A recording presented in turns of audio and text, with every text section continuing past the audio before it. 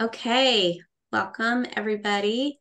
So glad that, we are closing in on the year. It is like fast approaching, and I'm so excited to welcome Stephanie back with us today. Forgive me and my very nasally voice. I'm getting over a cold. 'Tis the season, right? But yeah, we're going to talk today with Stephanie. Um, the title of our talk is Creativity and Writing as a Spiritual Growth Practice. So I'm really excited to talk to her about that. And so welcome back, Stephanie. Yes, thank you. I'm so excited to be here and to be back and to share all of the things creativity and spiritual growth related. I think it is one thing that sounds great in ideal, like, oh, that would be great to put into practice and learn how to do, but it's another thing to kind of be able to connect the dots and put the puzzle pieces together. So it's one of my favorite things to talk about. Well, I'm really excited about this topic because I do see creativity as a spiritual practice because it requires discipline. I think so often we think about creativity as just like being like like a wave that washes over you, like it's a very mysterious thing and Mm. that it just kind of hits every once in a while. But what do you think about that? Like what when you think of creativity as a spiritual practice, what are your thoughts about that and why do you think it is a spiritual practice? Yeah, absolutely. So I think there's something innate about creating and because we were created by the creator to create. So I always think it's like you go back to who you've been created to be by doing what you've been created to do. Like God made us, he created us. And so we are, in essence, created to create. So using creativity and writing as a spiritual practice is getting back to what you have been created to do and who you have been created to be. It's this idea of being able to separate not what you want, not how you see something, but it's really focusing on the process of creating, the process of getting into that creative mindset, the process of settling into the writing time or the creative space or creative time, and then just allowing the Holy Spirit to just work through you, whether that is giving you the words to write or the thing to create, the message to share, the colors to put together, whatever it is. But it really is this separation of all of the tasks, all of the to-dos, all of the, I think this would be a good idea. Let me work on this. And then it becomes that dedication of time and of space. I always say that inspiration shows up when we show up. And so I think that's a large part of a spiritual growth and creative practice is knowing that when you are showing up to create that God is going to meet you right there in your willingness and in your obedience to follow through and create and spend time with him through creativity and writing. Mm, that's so good.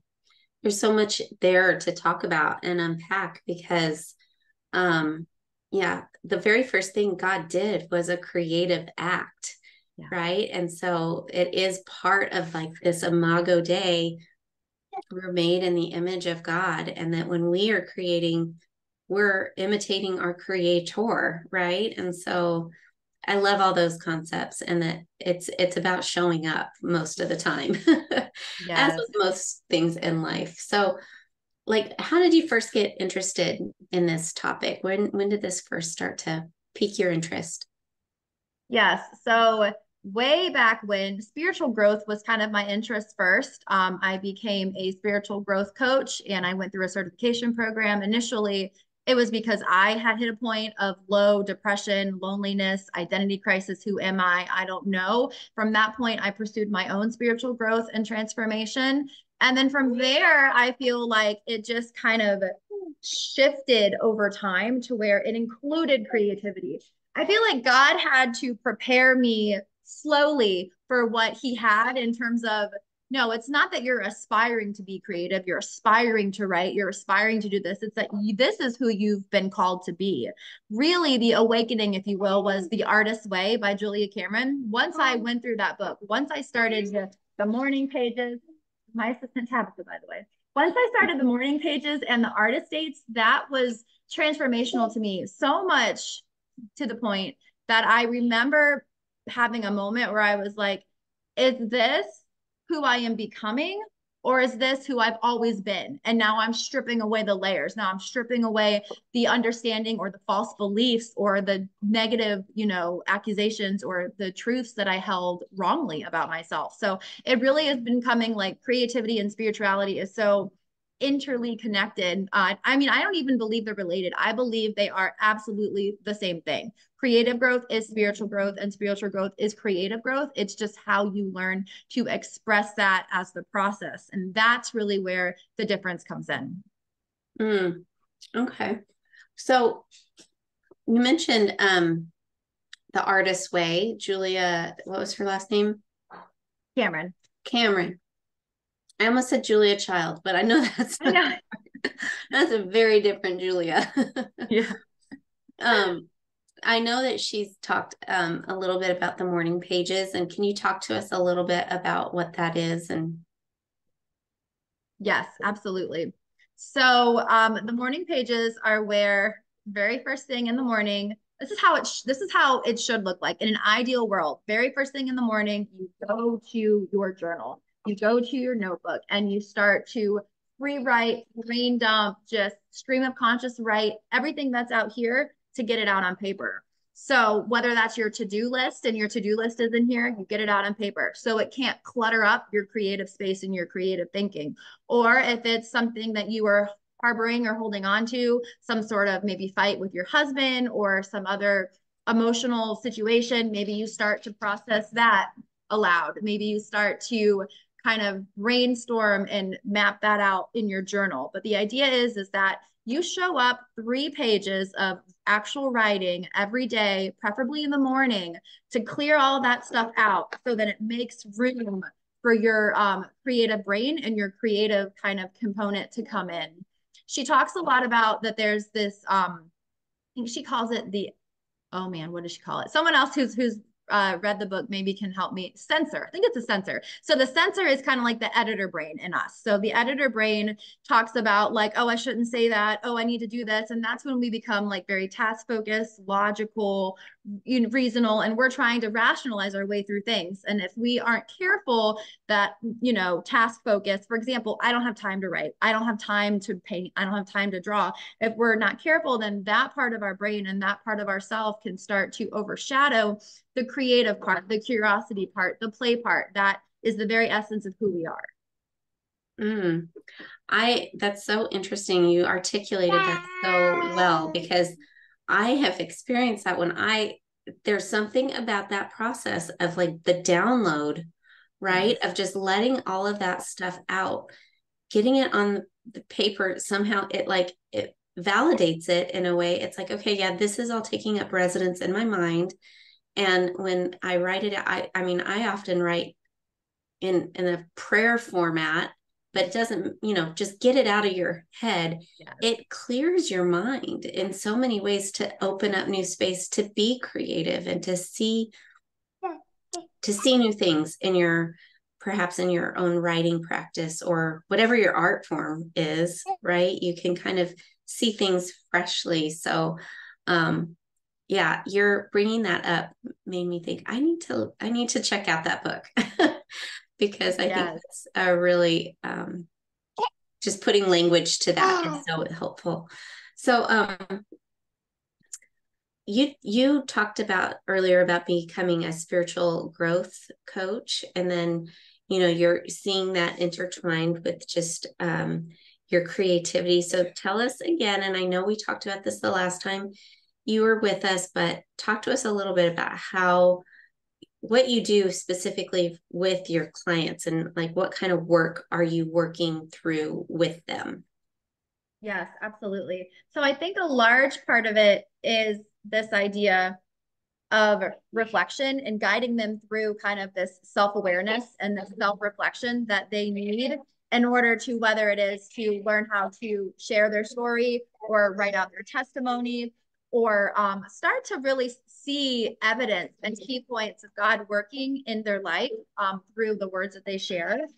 And then the other key point, and this is probably more of what I focus on for people who want to write a book, for example. So a lot of my clients are clients who are working on books. And this is that resistance and that opposition that comes up. So we're talking like the spiritual warfare, like the enemy at play, like all of that stuff, and recognizing it for what it is and being able to like speak out against it, understand what it is, being able to know that it's writer's block isn't necessarily something you can overcome or you can completely move past. But I really think it's one of those things that you work through.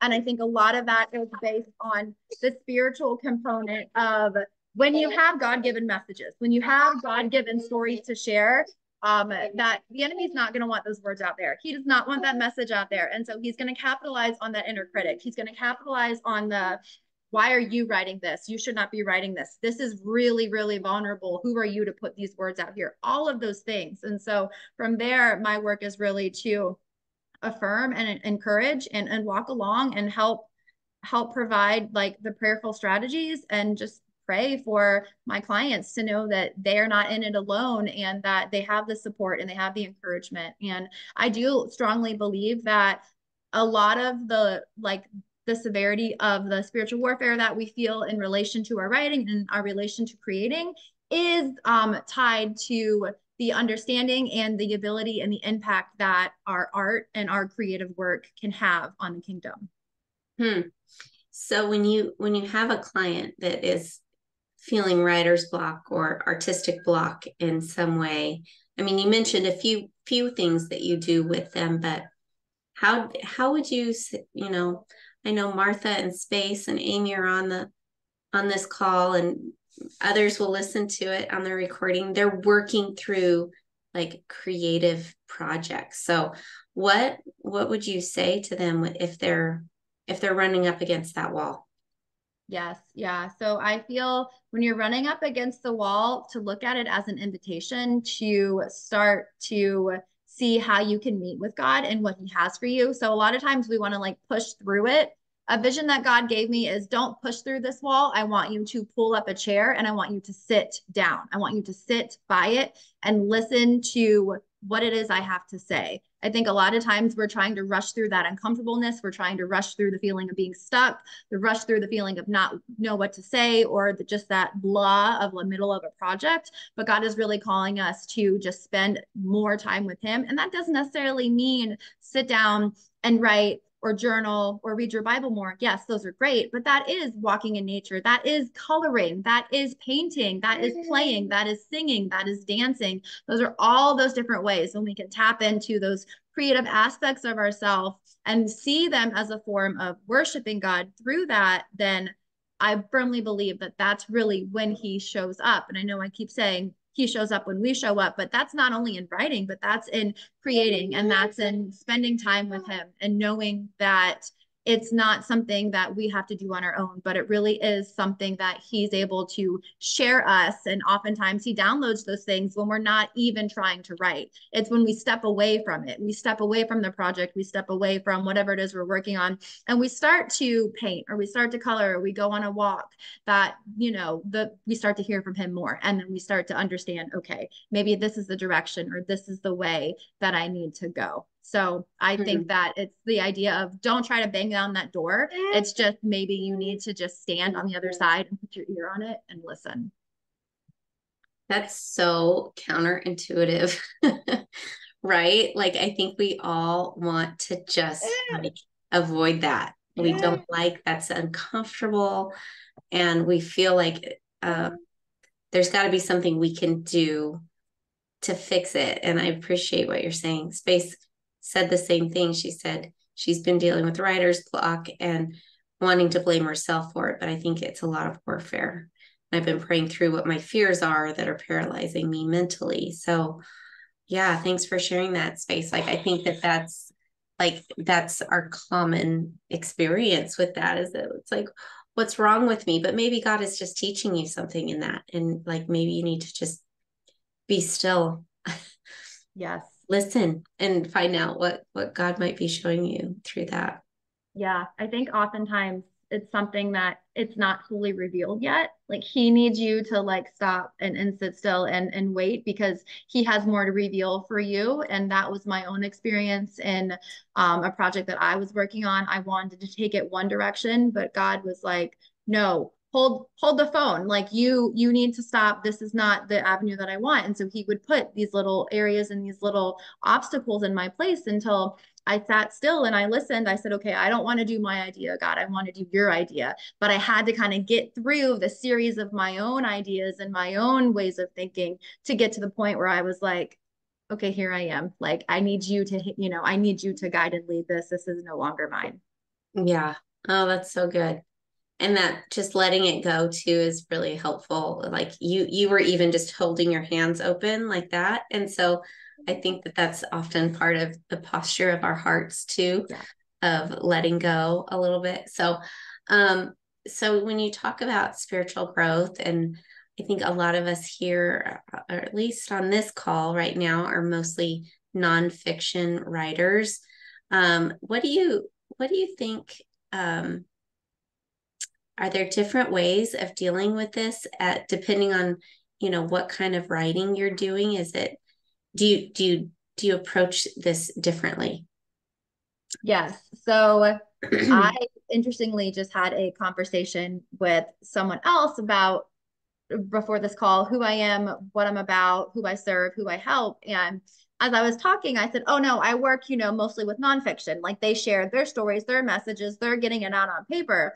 But then I started thinking that fiction, they still have a story that needs to come out. It's still a story that is inside of them that needs to come out. So I really feel the large part of the resistance and the opposition that fiction writers have are very closely related to nonfiction writers and the resistance and the opposition that they feel, because that they feel that there's a story or that they feel there's characters in their head, right? I've worked with some fiction coaches that characters in their head that like won't let them go or won't let it go away. And so it's being able to coach them and guide them through that resistance of, oh, this is a ridiculous idea to this is an idea that is not going away. We probably need to listen to it the same way as if we feel called and led to share our own personal story or something like that. And then it's like, oh, well, it's not going away. This nudge to write my story is not going away. This nudge to write this devotional is not going away. And it's learning to, like I said, almost kind of not turn away from, but lean into. Don't you like all these movements going on here? I know. All the body posturing. It's really, Yeah. but it's true. Like it's Yeah. all connected, I believe. So, um, tell us, the connection of the spiritual life with the creative life. Yeah. Um, how do you nurture that? How do you advise your clients to nurture those things? Because I think sometimes ideally you'd be on parallel tracks, right? You would be growing spiritually on this track and you'd be growing creatively on this track, but it doesn't always work out where you're equally aligned, right? Like one side is sometimes pulling stronger than the other. So can you talk a little bit about that? Yes, I think one of the main things that I tend to try to do myself and also encourage my clients to do is to focus on not the outcome, not the goal of what you're working on, but that process, like we talked about before, but specifically looking at what it means to do what you need to do to set aside that time, what it means to not focus on, okay, Bible, what am I going to get out of you today? Or what message am I going to receive? But the very act of spending time and developing that relationship. We have a relationship with God through our creating, we have a relationship with God through our writing. And then, of course, we have a relationship with God when we sit down and spend time with Him, whether it's journaling or in prayer or things like that. But I think it is realizing that we have the relationship with him to help encourage the creativity and to help us to move from I have to get this book out, I have to get this picture of this flower perfectly painted a certain way, but it's moving away from that and then just trusting him and trusting him in the process and just allowing him to guide and lead creative time and spiritual time. And it's so easy to sit here and say like, oh yeah, just trust him, let him lead, he's got it. And it's another thing for us to actually put that into practice. And so a lot of stuff that I also work through is what are the insecurities or what are the false beliefs or even the triggers that you might not be aware of that you're holding on to that are preventing you from seeing this through, not seeing it through as, you know, completing a project, but seeing it through as allowing God fully in to the process. I read this story about Johann Sebastian Bach, who famously signed off all of his orchestra pieces with SDG, Sola Dea Gloria, at the end. But he also did a J and a J at the top of his pieces, and that stood for Jesu Juva, which means Jesus help me. And I love that. I pray that all the time before I write. I'm like, Jesus help me. Like, Yes. when we feel that creativity block and we're like we can't get through, we like even just thinking through the logic of what am I trying to say, you know, we get stuck sometimes. And so that's just always been a sweet reminder and prayer for me as I'm dealing with whatever writer's block I'm struggling with, and just bringing the Lord into that creative process and stop trying to muscle through it by myself, which is my tendency for sure. Space said, Spurgeon was said to have said, I believe in the Holy Spirit with each of the 25 steps he took up to the pulpit. Oh, that's beautiful too. Yeah, just like every step of the way, right? Like we need to invite the Lord into that. So do you have any go-to tips for things that we can do to incorporate the Lord into our creativity? Yeah. A little bit about what I'm going to be talking about tomorrow is kind of developing a writing routine in addition, or a writing ritual in addition to a writing routine. So there is an idea of being able to create the physical space and set aside the physical space for us to sit down and write and what that routine part looks like. But the secondary part is the writing ritual. What does it look like to have a writing ritual and dedicate that time in that space of writing or creating to God? So we're going to talk about that. We're going to look about some affirmations, and not the I am a writer. I mean, those are great. Don't get me wrong. The I am a writer, I'm a great writer. Those are great, but I think it needs to go deeper.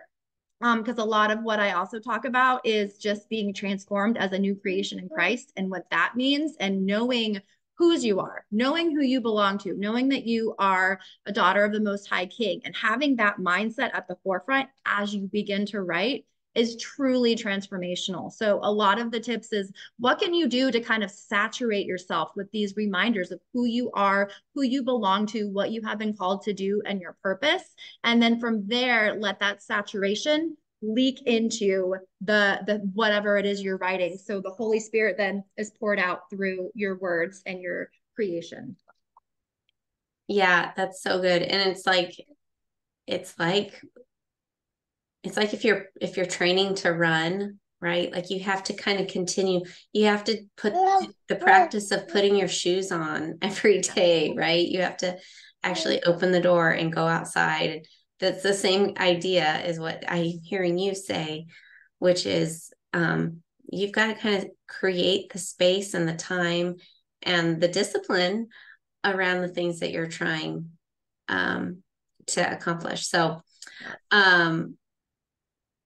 I would love to just open it up to you all who are on this call. Like, do you all feel the need for this in your own life? This idea of kind of connecting your creative life with your spiritual life. How does that fit? Do you have questions for Stephanie as well? Feel free to unmute and ask away. I think this whole process of writing this book has been one beautiful work of communion with God. And I find that my prayer life is a lot richer for the last 7.5 years. But I also find that the tension is that I don't spend as much time in the Word as I would like to, because I've spent so much time in my own words. And so it's like an ever constant pressure on not sacrifice the one for the other. Yeah. Yeah. To be really conscious that that is an easy pit for me to fall into. Yes, I think I absolutely agree. And it's the fact that you know that and you're aware of that that then leads you to be conscious and intentional about the time that you do make for it and how you carve out that. So you can include the time for you in that way and not you know, get sidetracked. But yeah, I'm writing a book is a sanctifying process. I don't know if anyone I don't know if anyone has said that lately, but writing a book will fully change you and fully challenge you and stretch you. But in the end, it's sometimes not even about the words that you're writing. It's more about what God wants to do through you as you are obedient to the call to write. Yeah, absolutely. Oh, Space, thank you. We appreciate you being here. I know it sounds like she's got to leave here in a minute, but yeah, thank you for sharing that. And we appreciate you. Anything else, Amy or Martha, thoughts or comments or questions for Stephanie? Oh, Martha, you're muted. It's just been really helpful to think through what you're talking about. So I'll be thinking about it. I think I tend to like segment the creative spiritual side and the pragmatic, like, okay, let's solve this problem side. And the two really need to meet and hang out with each other a little more than they do, I think. Yeah.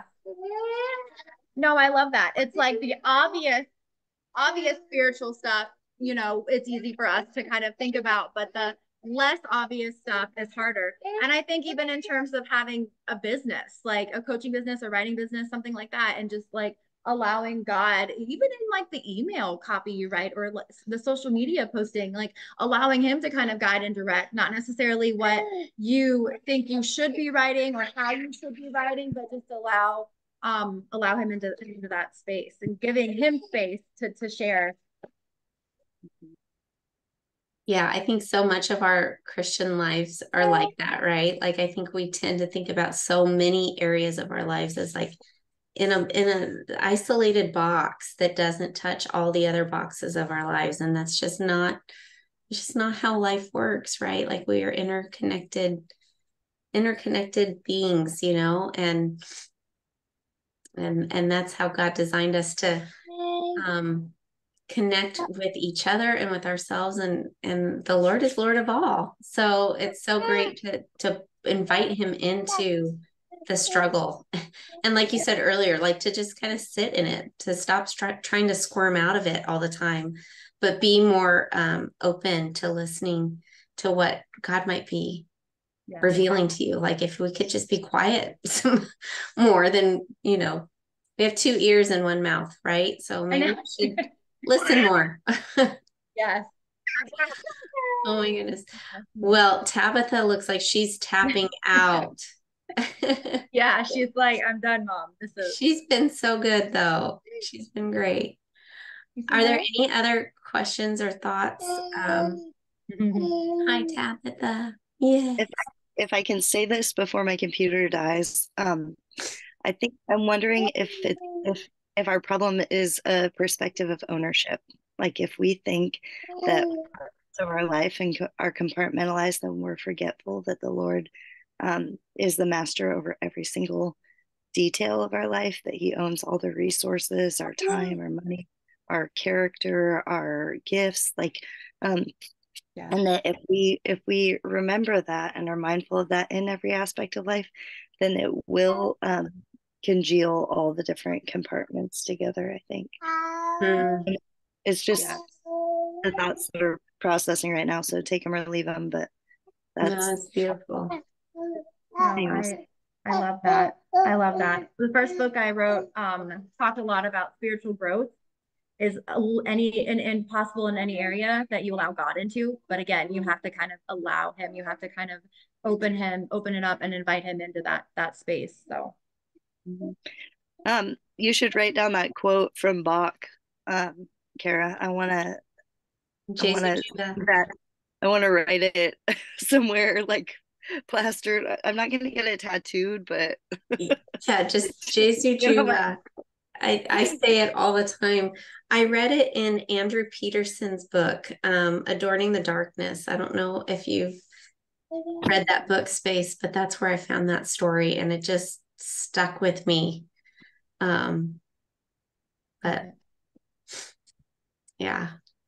Well, Adorning the Darkness by Andrew Peterson. What does the second J stand for? It's Jesu. Juva, Juva. Gotcha. Which means Jesus help me. Jesus help me. Got it. Which isn't that an amazing thing when you think of Johann Sebastian Bach saying that? Like, because I think we think about him as just being like this prodigy, like, but he recognized that all of his gifts were from the Lord, right? And I just love that story because he realized he could do nothing without the Lord's help. Even Bach, right? Beautiful. Yeah. Thanks. Okay. Well, thank you, Stephanie, so much for bringing this whole topic up into our attention in the block. I'm so grateful. I'm thankful too for everyone's flexibility for being here today. Mighty Networks just went down yesterday for some unknown, mysterious reason, but it worked out, and the Lord is sovereign over all, including the timing of these meetings. So we're gonna meet with Stephanie again tomorrow, right? Same time as this call, and look forward to hearing more from her and kind of getting more of the nuts and bolts of putting this all into practice into our lives, right? Yeah. Anything else, Stephanie? No, tomorrow I will not have little miss over here, so I will be able to be fully present, fully focused, and fully engaged. So I'm excited to bring the message and encourage you to grow deeper in your relationship with God as you tap further into writing as a spiritual practice. Awesome. Cool. Awesome. We're looking forward to that. Thank you all for being here. You guys have a great afternoon. You too. All right. Okay. Thanks. Take care. Bye. Bye-bye.